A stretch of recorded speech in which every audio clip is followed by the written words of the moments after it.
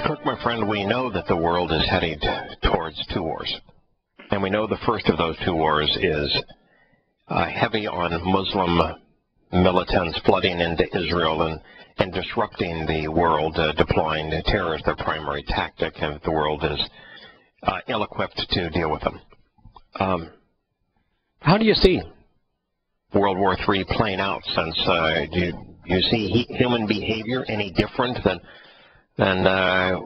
we discussed in the last segment? No. No, it's going to be worse. It will absolutely be worse, especially by the second or the Fourth World War, if you're counting as a historian counts. Yeah, I'm kind of thinking that it's not so clinical. You know, America likes to fight wars that are clinical, where you're dropping bombs from 30,000 feet so that the bombers don't know that they're burning women and children alive. They know it, but there's some cognizant dissonance there. And, you know, you're dealing with cruise missiles being fired like it's a video game. And, yeah, you know that, women and children are being blown to bits. And there's lots of collateral damage, but you really don't see it. Even up there in the C-130 surrounding the hospital and constantly bombarding it, you don't know that people are being ripped apart inside. You think that might be a possibility, but, you know, you can distance yourself from it. It's different when you hear the screams and you see the blood. Yeah. It's different when you know that millions of little girls are being raped. Yeah. And boys are being sodomized. And if it was down the street from you instead of a continent away, an ocean away, yeah, it wouldn't be so easy to take. Yeah. So I see the results of human behavior dipping to the point now. When, you know, as I encounter people now, that there's just no sense of morality, no sense of propriety or judgment or discernment, and no personal control. I mean, they're just literally out of control. If you upset somebody today, I mean, they just go into a rage. I mean, flip you the finger and all manner of foul language. It's just totally and completely uncontrollable and irrational. And so, you know, you get somebody that's enraged like that, that's, you know, hates themselves, hates the world, try then, you know, with a self-righteous attitude and foul-mouthed, and, you know, I just think that's what we're going to see. We're going to see carnage up close and personal. Civility is gone. Yeah. If I was watching I know what it was. It was an NFL, on the NFL Network. The first NFL game was filmed 70-some-odd years ago today. And they showed the stadium. And then they showed people watching television in their homes. And the women were dressed up. I mean, they were in beautiful dresses.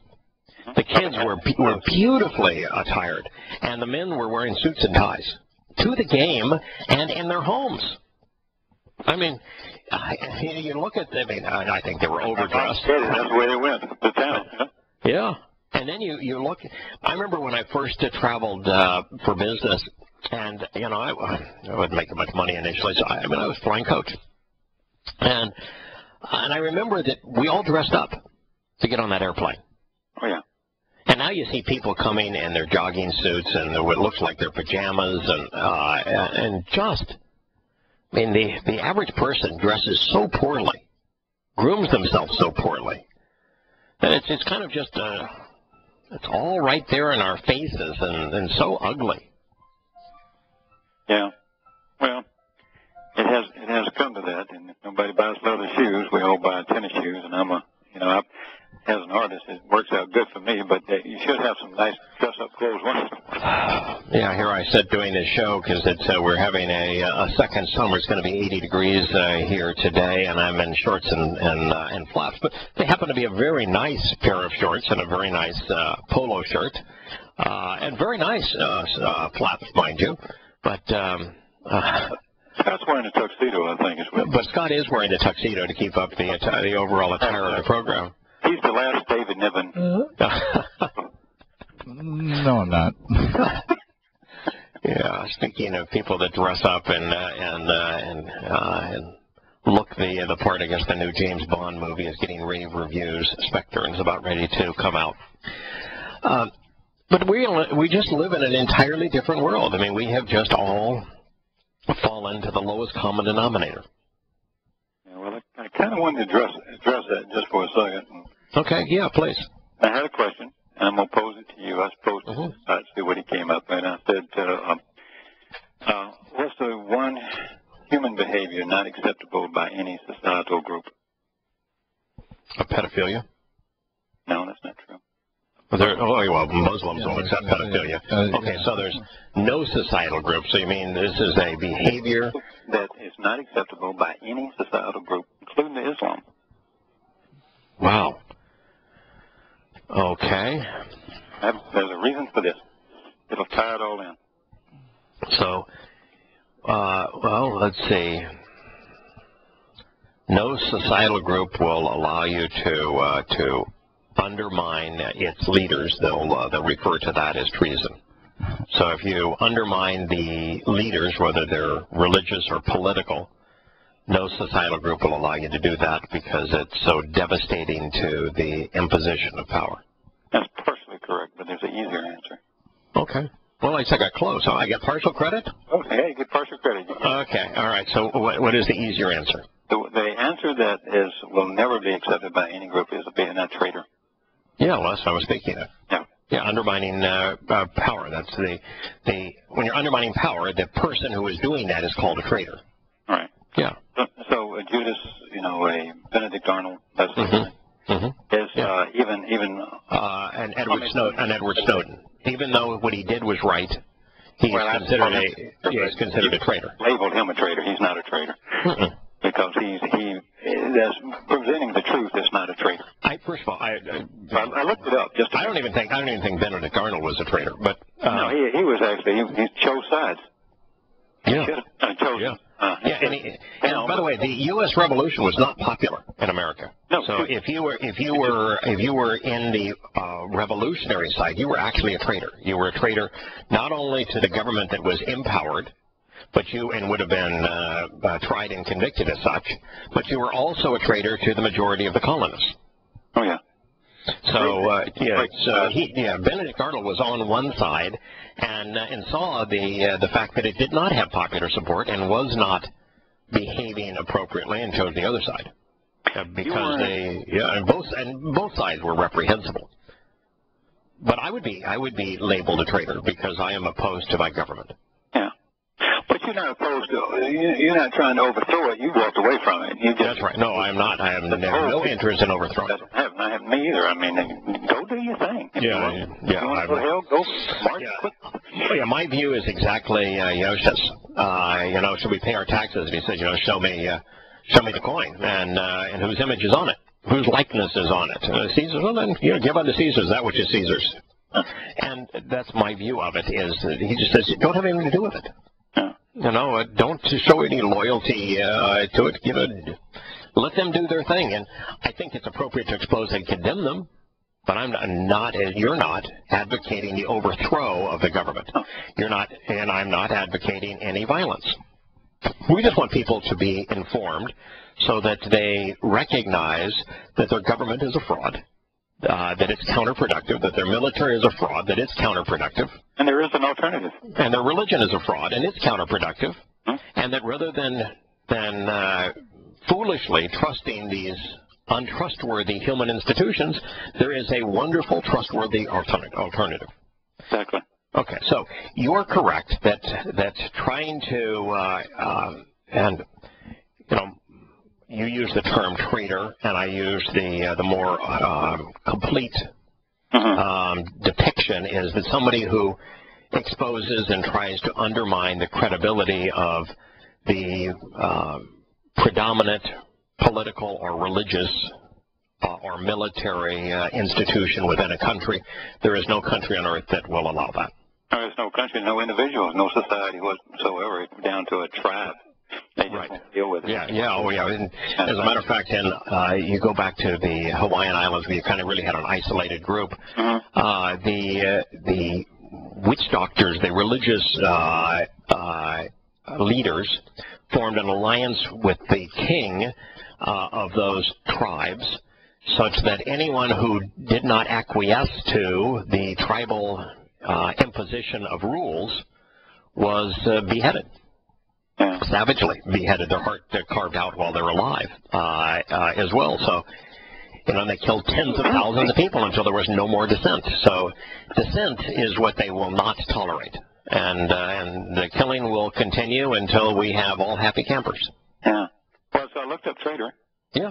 It says betray. It says from trade to deliver up one who violates his allegiance and betrays the country, breaches trust, or plays into the hands of the enemy. So I said, okay, that's a good definition of what a traitor is. And then let me give you an example of, in my lifetime, the first time I really recognized that the government is really. By the way, is exposing, like Snowden, he exposed the fact that our government was wholly and completely out of control, that it was doing things that were unconstitutional, that the government was not responsible and was counterproductive. And that's what he exposed. And, of course, that makes the country more vulnerable. Yeah. It should, because, the country has made very bad decisions that the truth makes it more vulnerable. But is exposing the truth really a traitorous act? Even though it does fit part of the definition, it makes the country more vulnerable. Two answers. I was brought up, the truth makes you stronger, not weaker. Yeah, but the truth is not an alibi in political correctness. But if you go into a courtroom, they put the hand on the. Did William Snowden? Yeah, I know, but did William Snowden deliver anything that wasn't true? No, nothing. This hellacious, terrible crime that's being perpetrated by Assange and WikiLeaks for actually publishing the emails of Brenner, giving him a taste of his own medicine. Is there anything? Is he doing anything that isn't true? Not if you're quoting him. No, of course not. Yeah, when he released the document showing the United States complicity in starting the Syrian war. If you're publishing the truth, and yet we still want to call him a traitor, truth is not an alibi, is it? No, newspapers are supposed to tell the truth. That was our. Oh, but now they want to tell what's politically correct. Damn the truth. So the one crime that no society will tolerate is that which undermines the institutions that are empowered over the people. No society will allow its people to undermine the infrastructure of society, its military, its political leadership, its religious leadership, that sort of thing. And to be fair, I kind of went down the same track as you, but I didn't get to the traitor part. Because when he asked me, my first thought was murder, and I was like, well, no, pretty much every society's, Well, it's interesting that in the Peloponnesian Wars, when the Persians can't beat the Spartans, the little 300 Spartans plus their helpers, a guy says, I'll show you a trail around there. So after they actually beat around the Spartans and finally destroy him, he goes to the king of Persia and he says, or was it Xerxes or Darius, I forget, but he says, okay, I'd like my reward now. So he said, okay, you shall have it. And he sends this guy over there with a sword and cuts off his head. He said, if the Greeks can't trust you, why the hell you think I'm going to trust you? He didn't put it quite like that, but I'm sorry. I beg your pardon. I got too casual there. I beg your pardon. But that's a true story, because of his head. At least that's what the Greeks report and what the Persians report. That's to the extent that people, if you can't trust you, you can't trust you. Yeah, but then again, think of what the Persians and Greeks were doing. The Greeks were not content to just have control over their land and their islands. They wanted to control all trade. It's kind of like America. And the Greeks were actually imposing democracy. The Delian League was designed to impose the Greeks' way of governing. Now, what's interesting, of course, is the Greeks claim to have installed democracy and then imposed it, which I don't know how you can impose choice, but yet they were led by kings, and the kings were always the head of the military. So I don't know how that's democracy. But nonetheless, they imposed it, and they imposed it because they wanted to control, and they imposed it on others because they wanted to control the shipping lanes and the world's economy, like America does. And the Persians, the king of Persia, the average Persian didn't get to vote, didn't care, but the Persian king just wanted more territory. He wanted to stop anybody interfering with anything that was happening around him. So you just think of the premise. Why were they fighting? And why would somebody be bad if he said, I'm not taking sides in this? I mean, think about it. I mean, what in the world were they fighting for? Money, power. Influence, yeah. That begat the best example I have in my early part of my life, which I was examining from as a young man in Australia before I became of age where they were going to draft me, and that was Vietnam. And if you just think about it for a minute, first of all, there's no way whatsoever that wasn't a planned proxy war with Russia. Correct. We were filling the void of the old British Empire, from Burma, India, and so forth, and pushing our influence around Asia. We had it was a residue left from having an army left in Asia and an army which became NATO left in Europe. We decided we're going to be the big cheese now. But if you think about, if we did have a Vietnam, which was planned, not necessary. Correct. There was 30,000 Americans dead. There was at least 2 million. 57,000 Americans dead in Vietnam. Yeah. 30,000 in Korea, but essentially 60,000 killed in Vietnam. But I mean, look at all the ones that died after the fact and died suicide. Suicide and then there's also suicide by cop, where they just came back and they were belligerent because they wanted to get killed. Unbelievable wounded amounts. We had a secret war in Laos that killed over 1 million people. Every report I read. And it's like the last two wars, but particularly the war in Iraq and Afghanistan. We had 10 times the mutilated that we had killed. So we brought people back with one arm, one leg, faces burned, skulls crushed. I mean, the carnage that we have. That's what's going on the other side of the coin. To them, they didn't have a hospital to take them back to. These people, if they lived, have to live with a stub and a thing. I mean, my God. The consequence of America's invasion of those countries is seen by the population every day, of people with sawed-off arms and stubs as legs and one eye and burns over most of their body. They view every day what we have done to them, and they do not love us for having done it. Yahowah has a different idea and a whole different proposal, and he says, and you should respond and answer, appearing before and approaching the maternal manifestation of the light which purifies, enlightens, and elevates, to approach Yahowah. And he says, this shall come on a day in which there shall not be a diminishing of his esteemed and beloved light. Zechariah 14:6. And then Yosha says, I've told you in advance, which means you ought to look at where he told you in advance, and the only place he told us in advance about this is in Zechariah 6, which he's citing here. I've told you in advance. For just as a brilliant shining constellation rising as a star in the east to bring forth light, causing it to shine brilliantly and resplendently to the far extent of the setting sun in the west, so in the same manner shall the presence of the Son of Man be. So he's not coming back diminished, and if you're not prepared for his return, you're going to be obliterated. Isn't that the case? That's exactly what he says. That you won't survive the light. So that's why he precedes this by saying, answer my invitation and come into the presence of the maternal manifestation of my life, into the set-apart spirit. Yeah. That's why these things are tied together, because his return is going to be on Yom Kippurim, where he emphasizes this very instruction. Huh? Then Yahowah says, it shall be the one day he becomes known to approach, and according to Yahowah. Zechariah 14:7.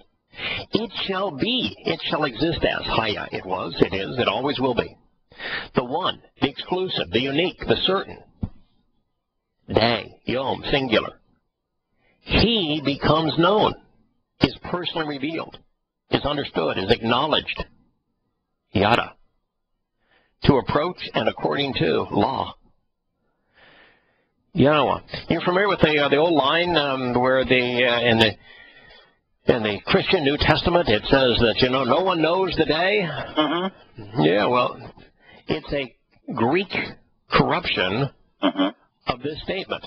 The statement is, it's the one and only day, the exclusive day, that he becomes known. And it can be figured out. He's given you all the evidence in the world. So all you got to do is, when he said, I've told you in advance how he's going to return, and you look at, there's only one place that we're told in advance how he's going to return, and that's Zechariah, that just like when he said, my God, why have you forsaken me? And he's citing Psalm 22, the opening line of Psalm 22. And if you want to know what's happening, you want the answer to that question, then you read Psalm 22. In this case, if you want to know something about his return, then you go to the place that he just quoted. Mm-hmm. Remember, I just told you in advance, the only place he told us in advance is Zechariah. In the 14th chapter, you read the next statement, and the next statement explains what has been corrupted in Christianity. It's not a day that is known only to the Father and unknown to everyone else. It's the day that is expressly known, that he becomes known. Mm-hmm. The one day. And so he's reemphasizing, this is going to occur on the day of reconciliations. It's Yom Kippurim, the day of reconciliations. Let me suggest to you that even as Christians, when we were Christians, we knew, at least I knew he was coming in the fall, so I knew it was going to be this one or that one, so I knew a pretty good guess it'd be Yom Kippurim. You also were told. Yeah, it's only you only have three options. Yeah, you only got three options. You've got Teruah, Yom Kippurim, or Sukkah. You got those three options. And trumpets, we knew trumpets wasn't it, so it was right. Because he's constantly associating trumpets, Teruah, with his harvest of his children, of the covenant children. So you knew it couldn't be that one. So it had to be one of these other two. It's either Yom Kippurim or on Sukkah. But doesn't he and Zechariah say, and they will look upon me whom they have pierced? And doesn't he then tell us in Yirmiyah that upon his return that his children call out his name and recognize that? And they say, Yahweh is our God, and when he's going to say, then you are my children, and doesn't he tell you that it's happening? In fact, even in Zechariah here, the preceding chapter, doesn't it say that this is going to occur on Yom Kippurim? So now we know the day. The day. And it's going to be 1 year. We may not know the year, but we know that day at this point. We know the day, yeah, for sure. But then if you extrapolate just a little bit more, is there any big event that didn't happen that wasn't a Yobel year? Well, not only did everything happen on a Yobel year, they didn't just happen on Yobel years.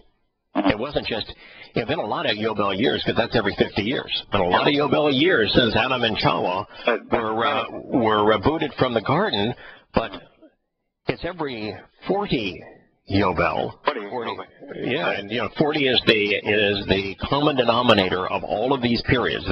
It rained for 40 days and 40 nights. The children of Israel were kept enslaved for 400 years.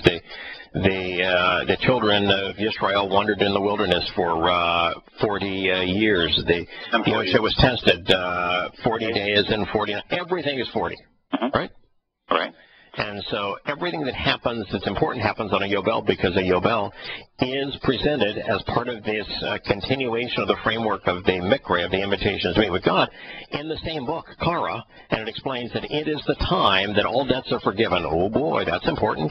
That the people are returned to the land, and the land becomes Yahowah. That means that Israel is his, and that's the metaphor for Eden in heaven, and that all people are freed. Well, we've got to be freed and liberated. That's the whole purpose of the Torah. We have to have our debts forgiven. That is the purpose of the Mikra, and we have to return to the land. That's where they lead. Okay, so it's got to happen in a Yobel year. So now all you got to do is figure, okay, what happened 40 Yobel from the time that Adam and Yahowah were booted from Eden? Well, that's 40 Yobel. A 40 Yobel. Then you have that's Noah. No, that's 20 Yobel. Oh, okay. 40. That's 1,000 years. 1,000 years we have a dress rehearsal for the covenant, where Noah had to listen to and act upon Yahowah's instructions. Had to listen to, understand, accept, and act upon Yahowah's instructions and engage in that regard. And that became a living testimony to the nature of the covenant, where those that did that, those express things, were saved. So that was actually 20 Yobel, or 1,000 years. What happened 40 Yobel from the time that Adam and Yahowah were booted from the garden? Well, after that you have Noah, then you have Abraham. Yeah, but exactly, wasn't Abraham taken to Mount Moriah on Pesach, and didn't Yahowah say exactly at that time, and 2,000 years after they were booted from the Garden of Eden, that he would provide the lamb for the sacrifice? And wasn't that the moment the covenant was affirmed? And isn't the covenant the means that individually we return to life, camping out with God, the equivalent of Eden? The means to return? Right. And then to what happened, we'll just go with 1,000 Yobel, or 1,000 years, 20 Yobel. What happened 20 Yobel later from the affirmation of the covenant? Did anything get built in any place of importance? The first temple, Solomon built the temple with material provided by Dode. Correct. That was exactly 967, 968 BCE. Exactly 1,000 years later, which would now be 40 Yobel from the time that the covenant was affirmed with Abraham, that enabled all of us to engage in a relationship with God and be part of his family. Exactly 40 Yobel, in exactly the same place. Same spot. On exactly the same day of the year, on Pesach. Now we have... What happened? We have 33 CE. Then we have Yahowah, the events of Passover, the most important week of months ever. Yeah. At Pesach, he fulfilled Pesach, Matzah, Bokurim, and Shavuah on the right days, exactly 40 Yobel after Abraham and Yishak, Yahowah and Yahusha met to provide a dress rehearsal for these events and to affirm the covenant. And so, what happens? What year would it be if we go exactly 40 Yobel, 2,000 years, from 33 CE, when these were the first 4 Moed Mikra were fulfilled in Jerusalem? Well, if we go 2,000, then we go back to 2033. So 2033 has to be a Yobel year, and not just an ordinary Yobel year. It's one of those. It's one of the 40 times 50 from the fulfillment of the first Moed Mikra.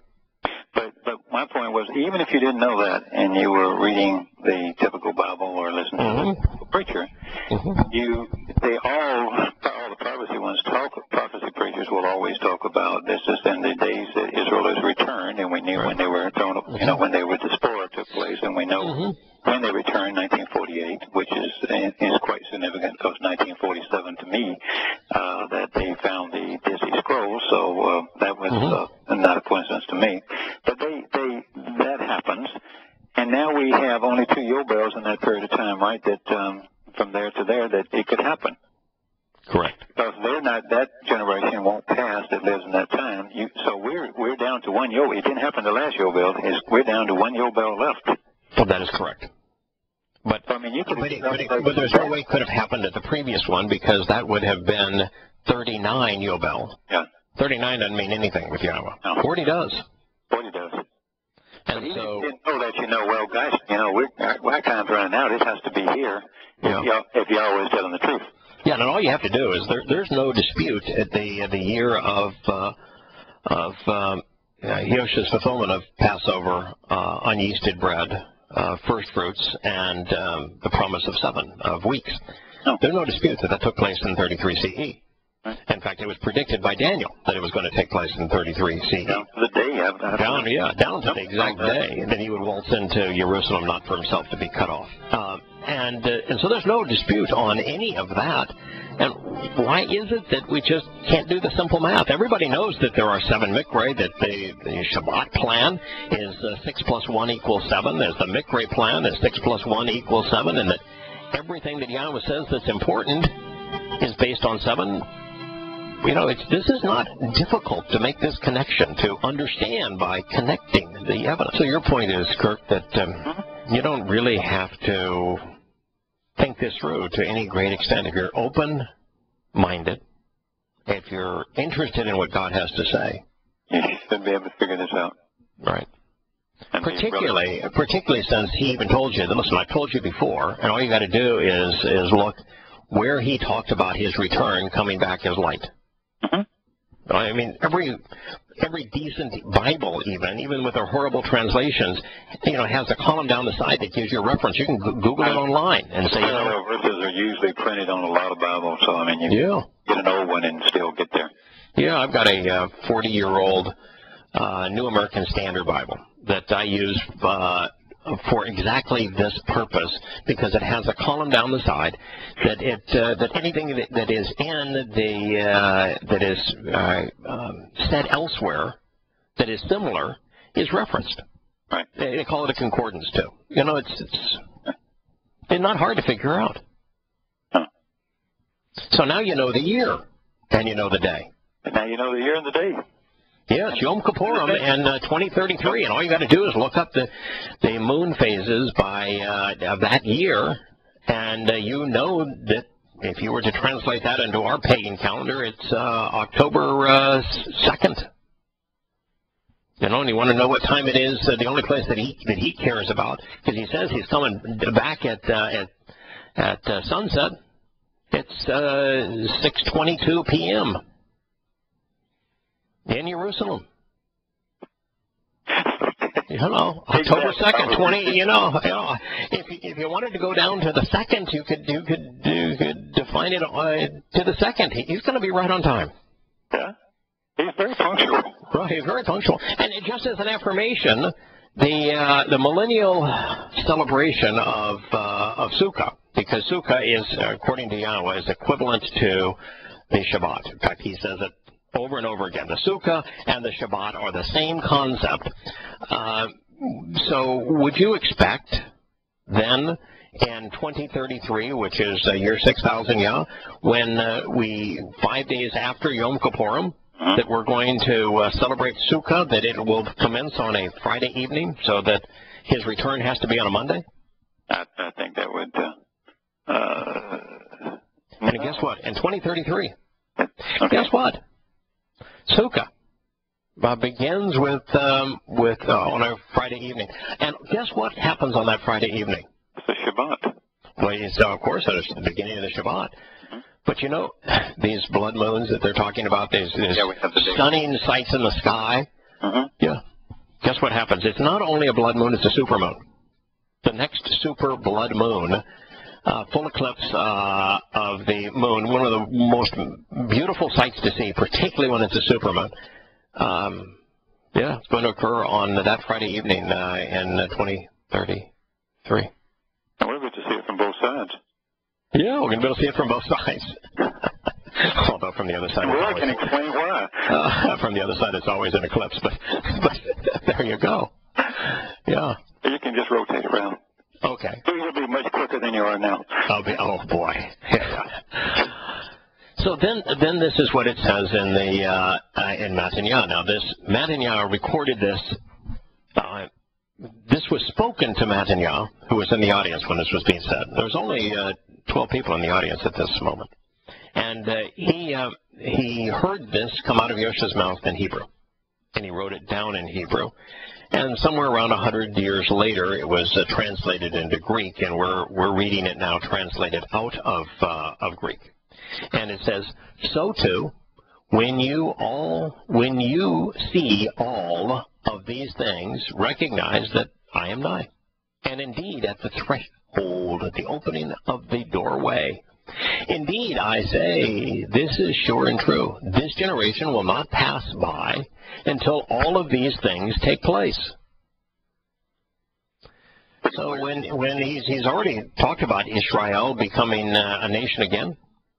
He's already talked about world war and rumors of war. He's talked about an onslaught of terrorism around the world. He's talked about famines and pestilence. He's talked about an increase in earthquakes and an increase in storms like tornadoes and the like. The asteroid. He's laid it all out as to what's going to happen. And he says, when you see, and then the last sign that he gave was Israel becoming a nation again. When you see all of this take place, you're going to know that indeed I am at the door. What door do you think he's at? I think that's the Passover door where the lamb came through the gate, or whichever analogy you wish. Yeah, when you see all these happen, know that I'm at the door. I'm at the door. And that he's going to move through that door and going to be visible, bright as a constellation returning to our planet on Yom Kippurim 2033. Mark your calendar.